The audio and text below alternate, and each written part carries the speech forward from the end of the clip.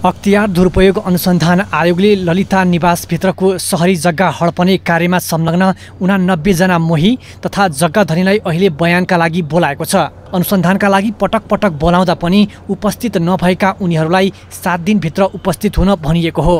पूर्व सचिव शारदा प्रसाद त्रिताल नेतृत्वको छानबिन समितिले कारबाहीका लागि सिफारिस गरेको आयोगकै पूर्व कर्मचारी उपेन्द्र बहादुर केसी र अन्य 2 जना अधिवक्ता रामकुमार सुवेदी तथा शोभाकान्त ढकाल पनि उक्त सूचीमा रहेका छन्। अख्तियारका अनुसार अहिले बयानका साथै जग्गाको दस्तावेज जाँच लगायत अनुसन्धान भइरहेको छ।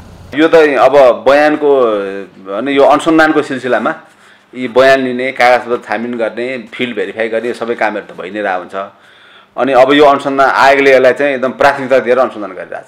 ललिता निवासभित्र पर्ने बालुवाटारको 279 रोपनी सरकारी जग्गा व्यक्तिको नाममा कायम गरिदिने कार्यमा दिल्ली बजार मालपोत कार्यालयका कर्मचारीको संलग्नता भएको पाइएपछि बयान लिन लागिएको छ। आयोगले उक्त मालपोत कार्यालयका केही कर्मचारीसँग पहिले नै बयान लिइसकेको छ भने बयानका लागि बोलाउँदा नआएका अन्य व्यक्तिको नाममा सूचना जारी गरेको छ। हैन, जो व्यक्तिहरू चाहिँ नियमित प्रक्रियाद्वारा बयानमा आइसक्नुभयो उहाँहरूको नाम त निकालिरहनु परेन, हैन?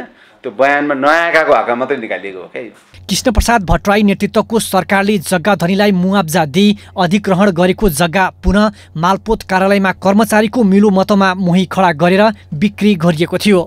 जग्गा किनबेच प्रकरणमा सुरुमा नेकपाका महासचिव विष्णु पौडेलको नाम मुछिएको थियो।